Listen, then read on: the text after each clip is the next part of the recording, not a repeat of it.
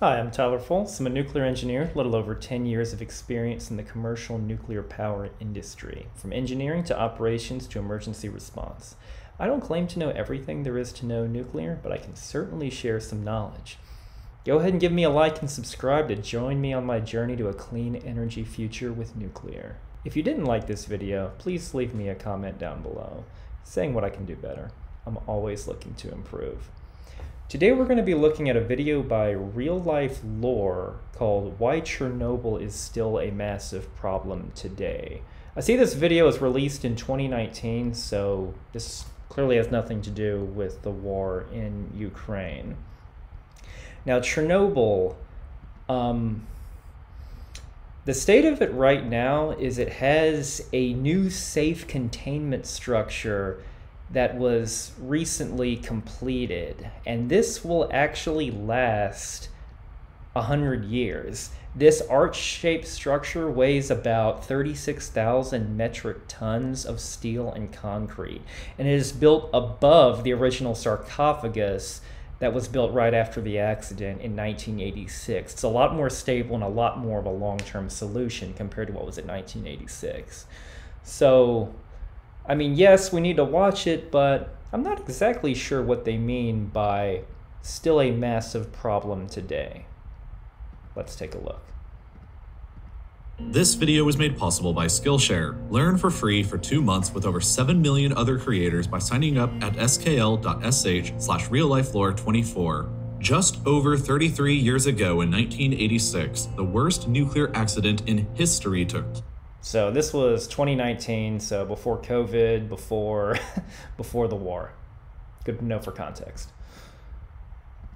At a nuclear power plant here in Chernobyl, located only about 60 miles north of Kiev, a city of almost 3 million people. During a late-night safety test, a combination of critical reactor design flaws and human error built up to cause a massive steam explosion in nuclear reactor 4 of the power plant, which caused an open-air graphite fire. Over 400 times the amount of radiation released by the Hiroshima bomb was unleashed into the atmosphere by the accident. Not a bad summary that they did.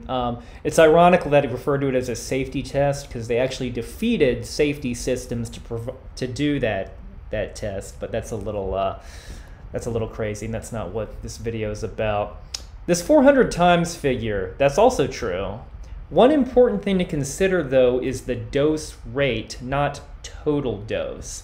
The radiation from Hiroshima and Nagasaki was far more deadly since it happened all at once. I would like to compare the nuclear bombs to a tsunami that hits all at once, and Chernobyl to a heavy thunderstorm that just sits for several days in a row.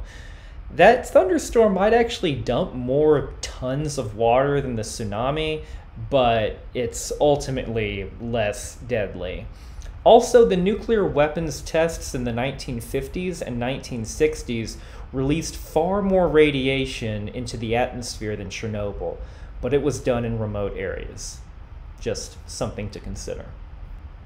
A radioactive cloud spread over the entire European continent, contaminating places as far away as the United Kingdom. But the vast majority of the radiation affected.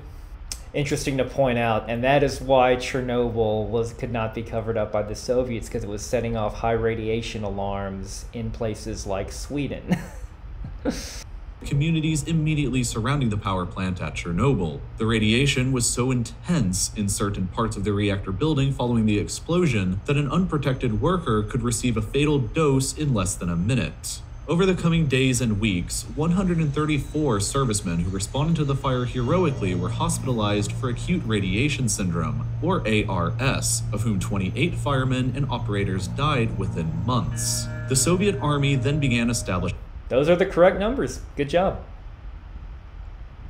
Chernobyl exclusion zone, forbidding any civilians from entering within a 30-kilometer radius around the exposed reactor that was the most severely contaminated area and evacuating everybody inside. This zone still exists in Ukraine today and is roughly the same size as Luxembourg. It was once home to 120,000 people across cities like Pripyat and Chernobyl, but it's been almost entirely uninhabited now for over 30 years. Today, exactly 197 people still choose to live inside of the exclusion zone for whatever reason. But it's not as dangerous today as it used to be. The radiation levels are significantly less than what they could have been thanks to the efforts of the great irony here is wildlife has flourished, not because of the radiation, but because people have just abandoned the area.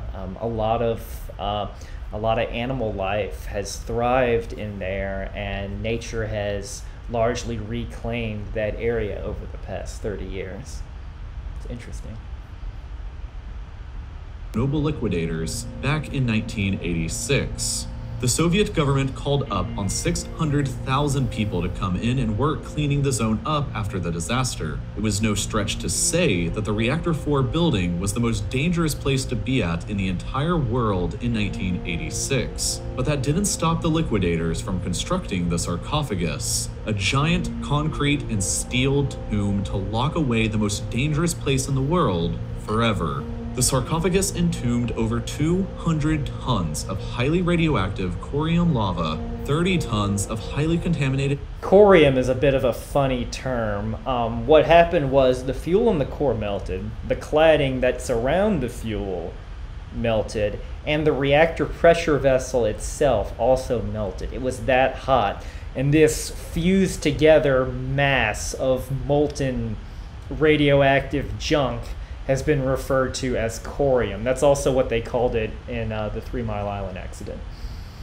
Dust and 16 tons of exposed uranium and plutonium. By the time that the core was sealed away inside, over 26 days worth of additional natural background radiation had already been unleashed onto the planet. There was only one problem though. The sarcophagus wasn't designed to last forever, it was only designed to last for 30 years until 2016. The liquidators had constructed the sarcophagus in as quickly a time as possible in order to minimize their own exposure and the world's exposure to the radioactive poison inside. And as a result, the building was pretty shoddy, and this is partially why Chernobyl still poses a massive problem today. Again, this all could have been avoided, even in the event of an accident, if they built a proper containment pressure vessel designed to resist that sort of material. This is why 3 Mile Island doesn't require a sarcophagus, because the containment vessel is still intact. It never, nothing ever seeped through or anything, required any of these crazy projects to keep it contained. Not sure what he means by today, though. Is he not going to talk about the new safe Chernobyl building? Carrying the sarcophagus from the inside is considered to be impossible because the radiation levels inside are still estimated to be as high as 10,000 roentgens per hour. That is enough to kill you if you step inside for just 3 minutes. 10,000 roentgens per hour, that is a lot. To give you a sense of scale, now the units I'm more familiar with is rem, but they're more or less equivalent if you assume gamma dose, which is the vast majority of dose that is a threat to personnel. 500 rem, you're looking at a lethal dose. 1,000 rem, you're definitely not going to make it. I think the 400 range is where there's like a 50-50 shot if you're going to survive or not. But yeah, 10,000 per hour, that's a lot. Right when it happened, that number would have been over 30,000. And enough to fry any robot. The deterioration of the sarcophagus over the years since its construction threatened to release all of this poison back out into the world. But that wasn't the only danger. On the inside of the sarcophagus rests the Upper Biological Shield, or UBS, a concrete slab that was thrown upwards by the reactor explosion and now rests at a 15-degree angle inside of the tomb. It's only supported by debris, which means that it could likely collapse at some point, exacerbating the dust problem inside and possibly damaging the sarcophagus itself further, which could result in radioactive dust leaking onto the outside. Again, that's why we need the new structure to completely surround and prevent anything like this from happening. Yeah, it's crazy because there's still a destroyed building in what's inside of another building now, but nothing can go in it. That's true that you can't even send drones in to do it because it's such an intense field and such an intense heat. Thing had to be done before the sarcophagus fell apart, and everybody knew it. And so, work began on a new structure that would cover the entire sarcophagus inside of it, which covered the entire reactor building inside of it, sort of like the deadliest and least pleasant nesting doll to ever exist. The new structure became known as the New Safe Confinement Building, and unlike the sarcophagus, it was designed to entomb everything inside and last for the next century, until at least 2117. It took 1,200 workers 7 years and 2.15 billion euros to finish constructing, equal to about 2% of Ukraine's entire GDP in 2017. If the United States spent 2% of their GDP on a single project... This was a big project funded by, what was it called, like the European Reclamation Alliance or something like that, a big multinational group, which is nice. Everyone's stepping in to help keep the disaster zone safe compared to what was in 1986, which was just the Soviets and also trying to keep their reputation intact. Here it's a lot more of a humanitarian effort, which is admirable. It would cost about $388 billion. As the biggest movable structure ever built, the new safe confinement was finished in 2016 and slowly rolled into place over the old unstable sarcophagus and reactor building over a period of 2 weeks, hopefully trapping the nightmare inside forever. About 3,000 people currently work inside and around the building today as they work to dismantle the unstable sarcophagus and eventually remove the tons of dangerous radioactive material inside of it for a safe burial somewhere else. There is no time estimate for how long this process is going to take, but it likely will last for at least a decade or more. It's still potentially highly dangerous, and workers are required to carry dosimeters to keep track of their radiation exposure at all times. If a worker's annual limit is ever reached, their site access is canceled and they're banned from returning. Potentially dangerous, sure, but to keep things in perspective, the dose rate isn't that high relative to obviously what it was. Information that's not in this original video is this survived the current conflict with Russia in Ukraine. Russian forces occupied the area and they even shelled the area. There were some elevated dose readings, but these monitors are designed to detect particulate matter, a lot of it which can be kicked up by the ground shaking from artillery fire. But the building itself completely confined and contained just from the ground around it, some of which was, just background, because there's enough natural radioactive material just in dirt and rock that's in the surrounding area in that part of Ukraine. So thus far, it's certainly doing its job. The annual limit can be reached by spending just 12 minutes above the roof of the 1986 sarcophagus or a few hours around its chimney. The exclusion zone gives off a feeling that the disaster was contained to that area, but that's not really true. Dangerous levels of radiation were dumped all across Belarus, Ukraine, and parts of Russia, and not everybody who died as a result did so immediately. Many victims and liquidators came down with dangerous cancers later on in their lives, and the UN estimates that at least 4,000 people have actually died from cancer directly related to the accident. Other studies claim that the number is actually somewhere closer to 93,000 cancer-related deaths. Some health officials estimate that over the next... Okay, now here you have to be very careful. especially with the 90,000 number, but even the 4,000 number. The official death toll is 31, with the UN estimate at 50. As far as this number he's getting at, though, I can kind of see where they're coming from. They're looking at like an environmental effect extrapolation model. And it's very difficult to quantify, and you can't fingerprint the cancers to having come specifically from Chernobyl. There are so many confounding variables, such as personal medical history, choices such as smoking, and other environmental factors from other heavy industry that's within the area, that makes it difficult to prove.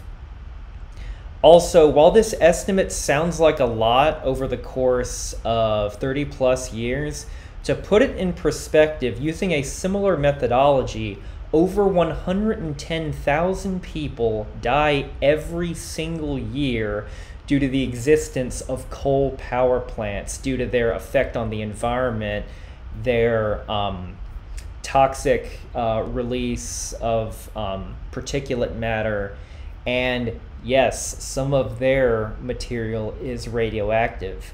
They just don't monitor it for coal. So you have to be a little careful when using these numbers. 70 years, there will be a 28% increase in cancer rates across the heavily exposed areas of Belarus, Ukraine, and Russia. So the nightmare is far from over. The Ukrainian government alone is currently paying out survivors' benefits to over 35,000 families. And the economic impact in Belarus alone, where most of the radiation landed, has been estimated to sit at $301 billion. More than 5 times the annual GDP of Belarus.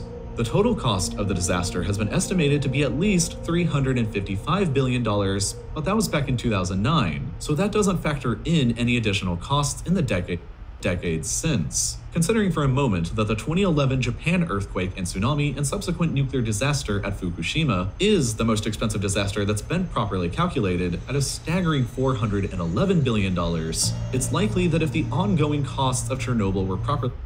Keep in mind the Fukushima number. Not everyone just talks about the nuclear plant. This is one of the things that kind of bothers me.